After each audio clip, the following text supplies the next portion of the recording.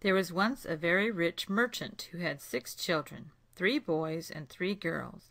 As he was himself a man of great sense, he spared no expense for their education, but provided them with all sorts of masters for their improvement. The 3 daughters were all handsome, but particularly the youngest. Indeed, she was so very beautiful that in her childhood everyone called her the little beauty, and being still the same when she was grown up, nobody called her by any other name, which made her sisters very jealous of her. This youngest daughter was not only more handsome than her sisters, but was also better tempered. The 2 eldest were vain of being rich, and spoke with pride to those they thought below them. They gave themselves 1,000 airs, and would not visit other merchants' daughters, nor would they indeed be seen with any but persons of quality. They went every day to balls, plays, and public walks, and always made game of their youngest sister for spending her time in reading or other useful employments. As it was well known that these young ladies would have large fortunes, many great merchants wished to get them for their wives, but the 2 eldest always answered that, for their parts, they had no thoughts of marrying anyone below a duke or an earl at least. Beauty had quite as many offers as her sisters, but she always answered with the greatest civility that she was much obliged to her lovers, but would rather live some years longer with her father, as she thought herself too young to marry. It happened that by some unlucky accident the merchant suddenly lost all his fortune, and had nothing left but a small cottage in the country. Upon this he said to his daughters, while the tears ran down his cheeks all the time, "My children, we must now go and dwell in the cottage, and try to get a living by labor, for we have no other means of support." The 2 eldest replied that, for their parts, they did not know how to work, and would not leave town, for they had lovers enough who would be glad to marry them, though they had no longer any fortune. But in this they were mistaken, for when the lovers heard what had happened, they said, "The girls were so proud and ill-tempered that all we wanted was their fortune. We are not sorry at all to see their pride brought down. Let them give themselves heirs to their cows and sheep." But everybody pitied poor Beauty, because she was so sweet-tempered and kind to all that knew her, and several gentlemen offered to marry her, though she had not a penny. But Beauty still refused, and said she could not think of leaving her poor father in this trouble, and would go and help him in his labors in the country. At first Beauty could not help sometimes crying in secret for the hardships she was now obliged to suffer, but in a very short time she said to herself, "All the crying in the world will do me no good, so I will try to be happy without a fortune." When they had removed to their cottage, the merchant and his 3 sons employed themselves in plowing and sowing the fields, and working in the garden. Beauty also did her part, for she got up by 4 o'clock every morning, lighted the fires, cleaned the house, and got the breakfast for the whole family. At first she found all this very hard, and thought it no hardship at all, and indeed the work greatly amended her health. When she had done, she used to amuse herself with reading, playing on her music, or singing while she spun. But her 2 sisters were at a loss what to do to pass the time away. They had their breakfast in bed, and did not rise till 10 o'clock. Then they commonly walked out, but always found themselves very soon tired, when they would often sit down under a shady tree, and grieve for the loss of their carriage and fine clothes, and say to each other, "What a mean-spirited, poor, stupid creature our young sister is, to be so content with our low way of life." But their father thought in quite another way. He admired the patience of his sweet young creature, for her sisters not only left her to do the whole work of the house, but made game of her every moment. After they had lived in this manner about a year, the merchant received a letter, which informed him that one of the richest ships, which he thought was lost, had just come into port.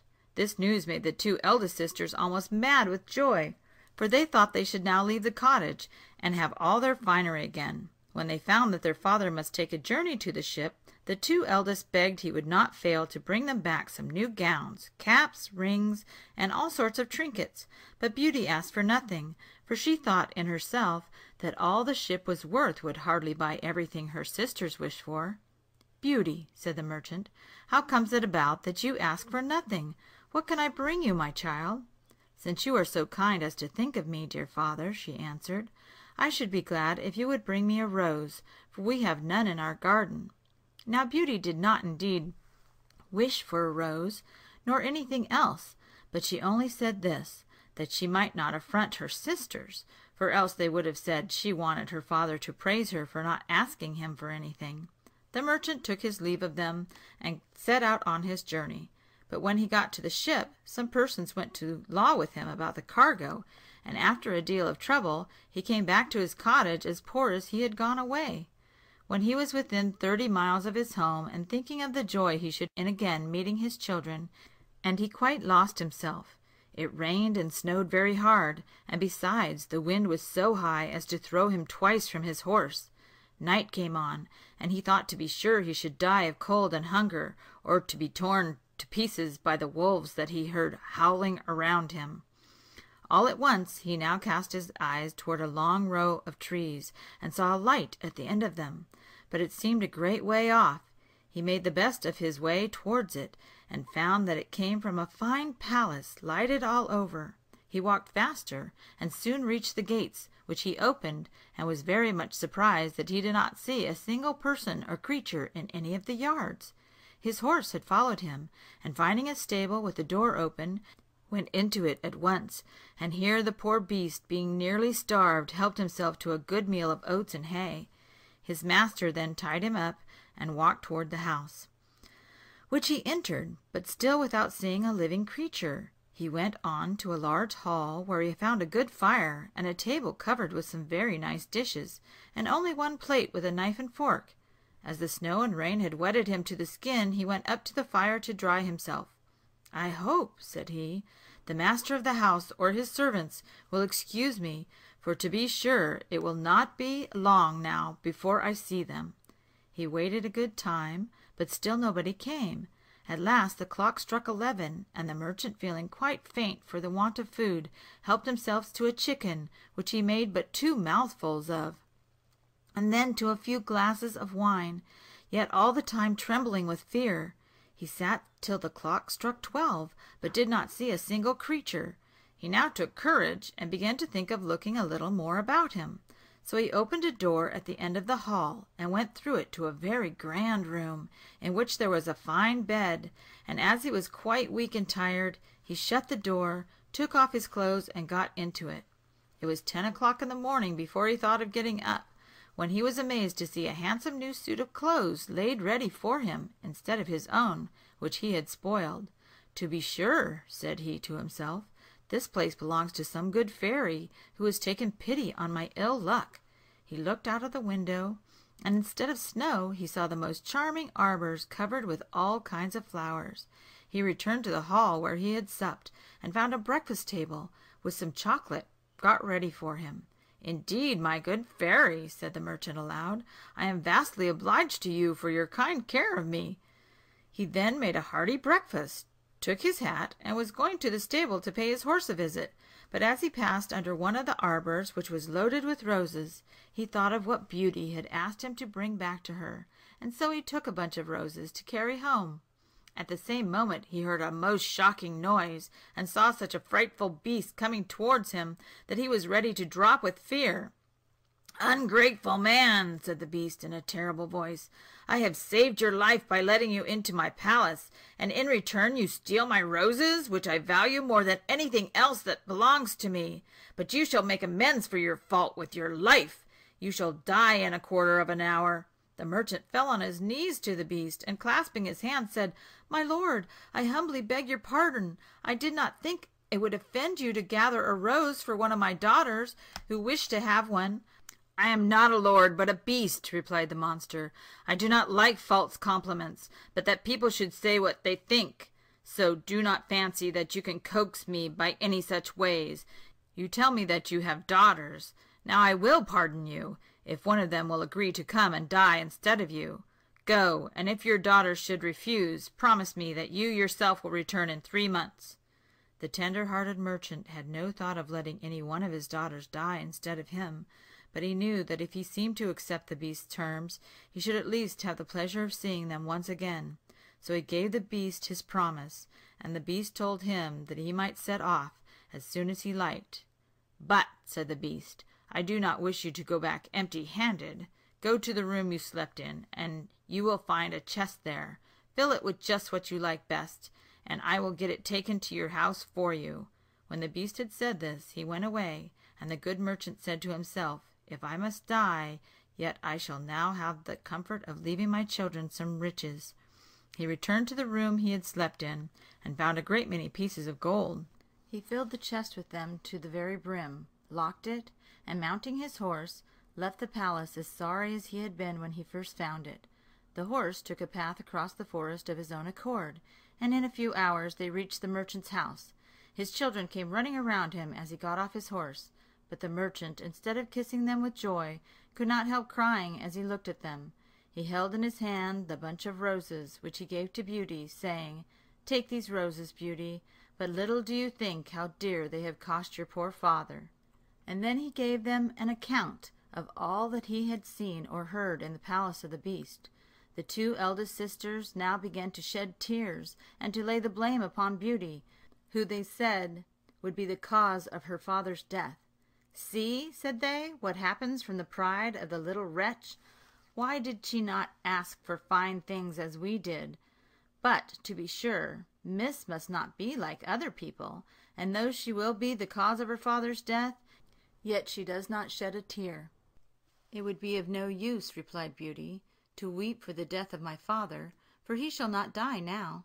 As the Beast will accept one of his daughters, I will give myself up to him, and think myself happy in being able at once to save his life and prove my love for the best of daughters."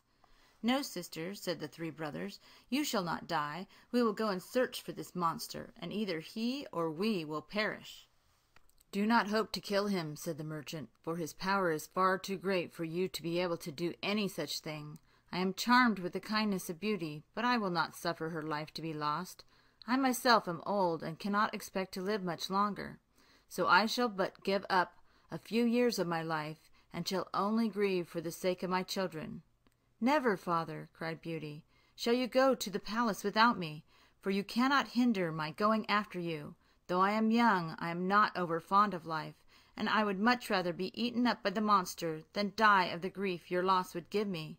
The merchant tried in vain to reason with Beauty, for she would go, which, in truth, made her two sisters glad, for they were jealous of her, because everybody loved her. The merchant was so grieved at the thoughts of losing his child that he never once thought of the chest filled with gold, but at night, to his great surprise, he found it standing by his bedside. He said nothing about his riches to his eldest daughters, for he knew very well it would at once make them want to return to town, but he told Beauty his secret, and she then said that while he was away 2 gentlemen had been on a visit to their cottage who had fallen in love with her 2 sisters.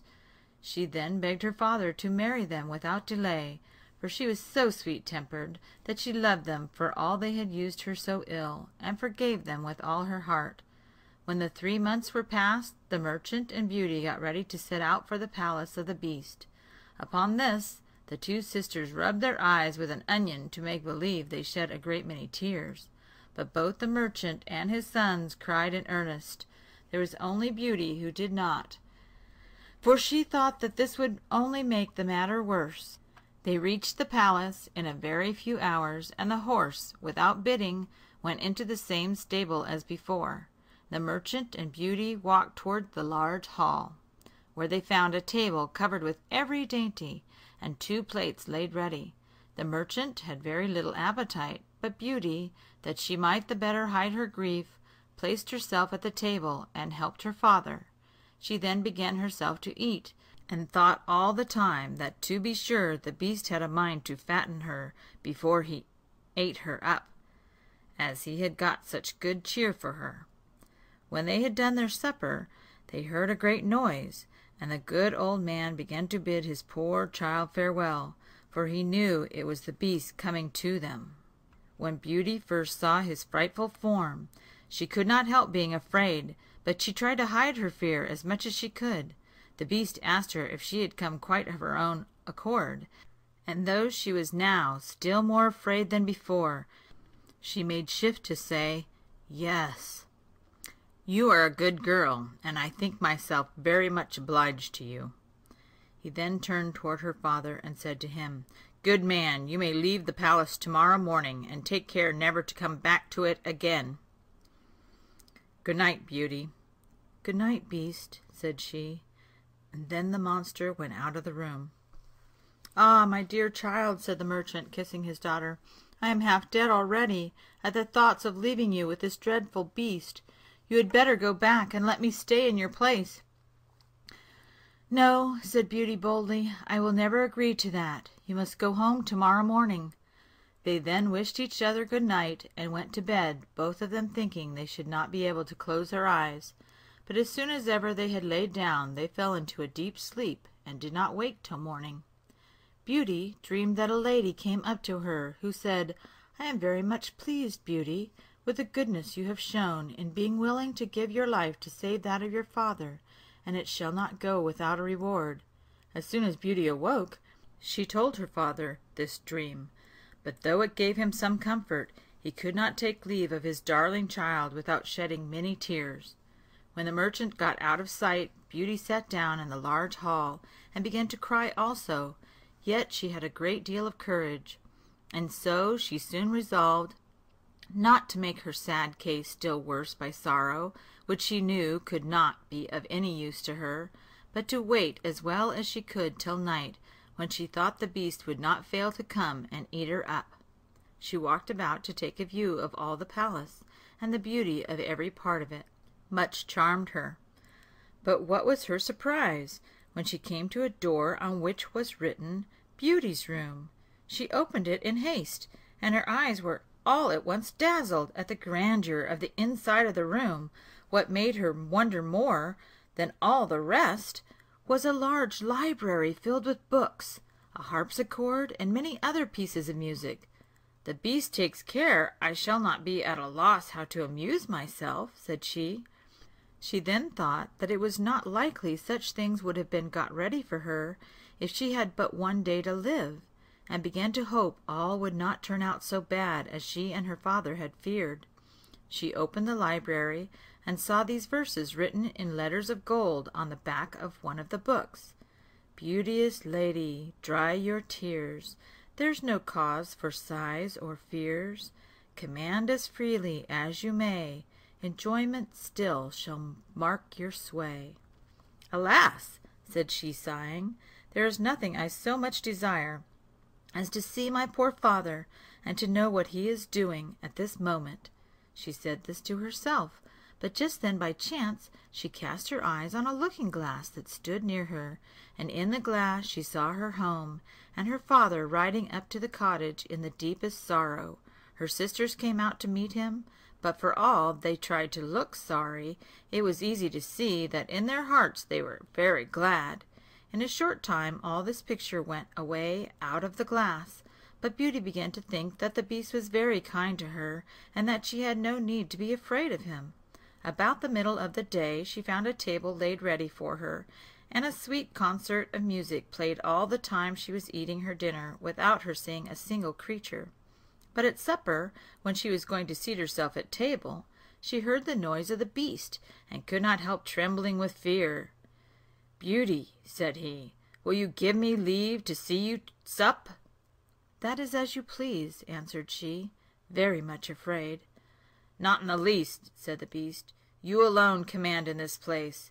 If you should not like my company, you need only to say so, and I will leave you that moment. But tell me, Beauty, do you not think me very ugly?" "Why, yes," said she, "for I cannot tell a story. But then I think you are very good." "You are right," replied the beast, "and besides being ugly, I am also very stupid. I know very well enough that I am but a beast." "I should think you cannot be very stupid," said Beauty, "if you yourself know this. Pray do not let me hinder you from eating," said he, "and be sure you do not want for anything, for all you see is yours, and I shall be vastly grieved if you are not happy." "You are very kind," said Beauty. "I must needs own that I think very well of your good nature, and then I almost forget how ugly you are." Yes, yes, I hope I am good-tempered, said he, but still I am a monster. There are many men who are worse monsters than you are, replied Beauty, and I am better pleased with you in that form, though it is so ugly, than with those who carry wicked hearts under the form of a man. If I had any sense, said the Beast, I would thank you for what you have said, but I am too stupid to say anything that would give you pleasure. Beauty ate her supper with a very good appetite, and almost lost all her dread of the monster, but she was ready to sink with fright when he said to her, Beauty, will you be my wife? For a few minutes she was not able to speak a word, for she was afraid of putting him in a passion by refusing. At length she said, No, Beast. The Beast made no reply, but sighed deeply and went away. When Beauty found herself alone, she began to feel pity for the poor Beast. Dear, said she, what a sad thing it is that he should be so very frightful, since he is so good-tempered. Beauty lived 3 months in this palace, very well pleased. The Beast came to see her every night, and talked with her while she supped, and though what he said was not very clever, yet as she saw in him every day some new mark of his goodness, so instead of dreading the time of his coming, she was always looking at her watch to see if it was almost 9 o'clock, for that was the time when he never failed to visit her.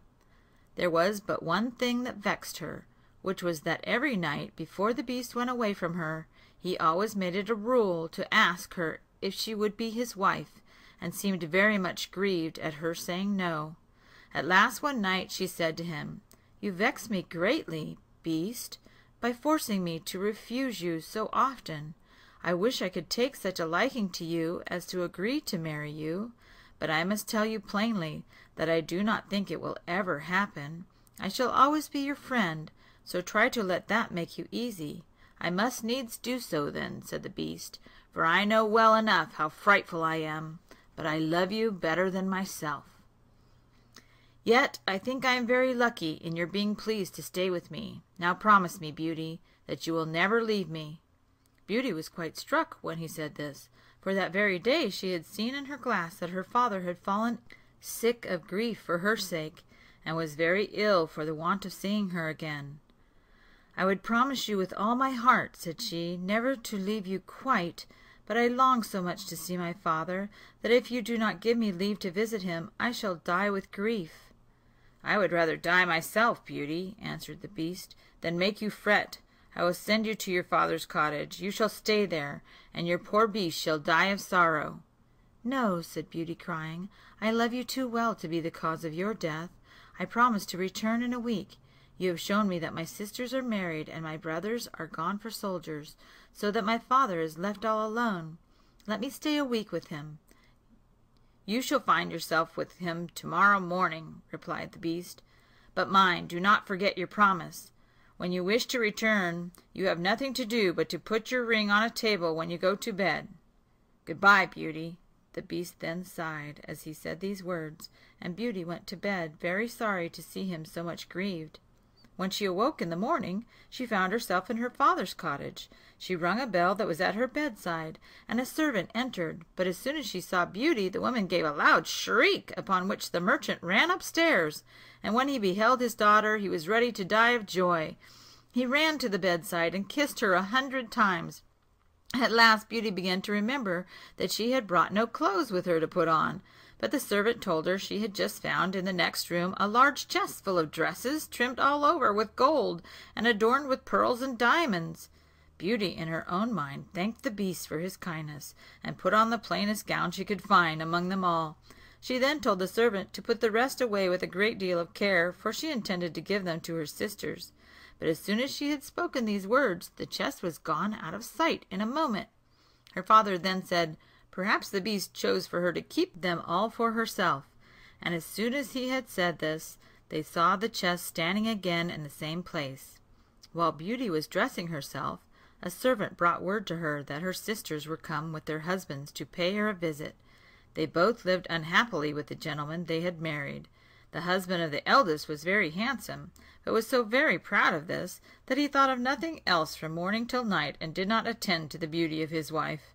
The second had married a man of great learning, but he made no use of it, only to torment and affront all his friends and his wife more than any of them. The two sisters were ready to burst with spite when they saw Beauty dressed like a princess, and look so very charming.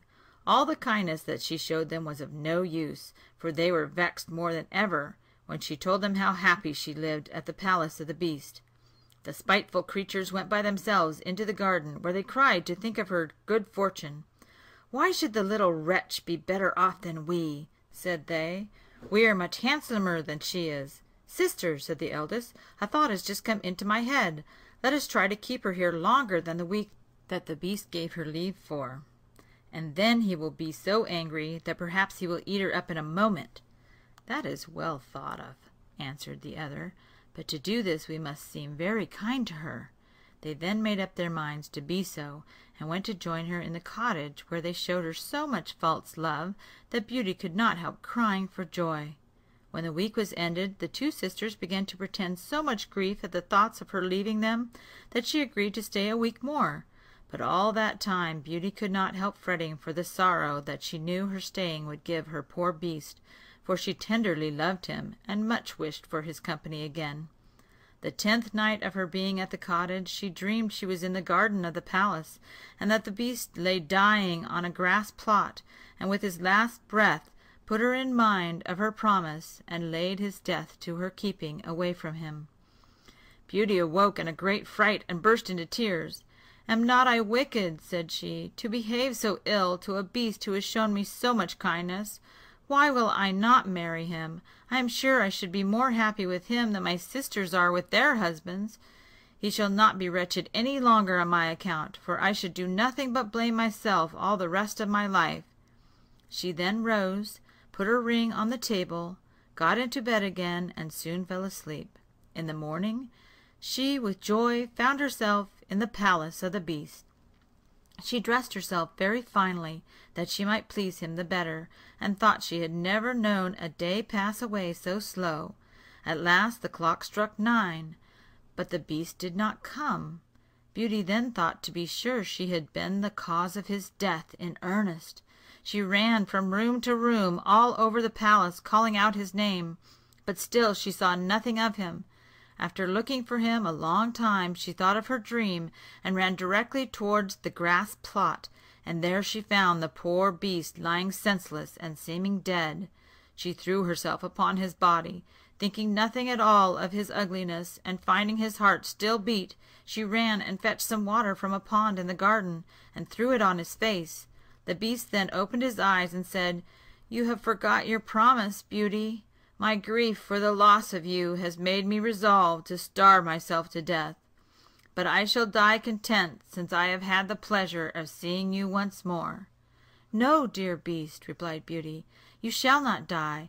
You shall live to be my husband. From this moment I offer to marry you, and will be only yours." "Oh, I thought I felt only friendship for you, but the pain I now feel shows me that I could not live without seeing you." The moment Beauty had spoken these words, the palace was suddenly lighted up, and music, fireworks, and all kinds of rejoicings appeared around about them. Yet Beauty took no notice of all this, but watched over her dear Beast with the greatest tenderness. But now she was all at once amazed to see at her feet, instead of her poor Beast, the handsomest prince that ever was seen, who thanked her most warmly for having broken his enchantment. Though this young prince deserved all her notice, she could not help asking him what was become of the Beast. "You see him at your feet, Beauty," answered the prince, "for I am he. A wicked fairy had condemned me to keep the form of a beast till a beautiful young lady should agree to marry me, and ordered me, on pain of death, not to show that I had any sense. You alone, dearest Beauty, have kindly judged of me by the goodness of my heart, and in return I offer you my hand and my crown, though I know the reward is much less than what I owe you." Beauty, in the most pleasing surprise, helped the prince to rise, and they walked along to the palace, when her wonder was very great to find her father and sisters there, who had been brought by the lady Beauty had seen in her dream. "Beauty," said the lady, for she was a fairy, "receive the reward of the choice you have made. You have chosen goodness of heart rather than sense and beauty. Therefore you deserve to find them all three joined in the same person. You are going to be a great queen. I hope a crown will not destroy your future." "As for you, ladies," said the fairy to the other two sisters, "I have long known the malice of your hearts, and the wrongs you have done. You shall become two statues, but under that form you shall still keep your reason, and shall be fixed at the gates of your sister's palace. And I will not pass any worse sentence on you than to see her happy. You will never appear in your own persons again till you are fully cured of your faults, and to tell the truth, I am very much afraid you will remain statues forever." At the same moment the fairy, with a stroke of her wand, removed all who were present to the young prince's country, where he was received with the greatest joy by his subjects. He married Beauty, and passed a long and happy life with her, because they still kept in the same course of goodness from which they had never departed.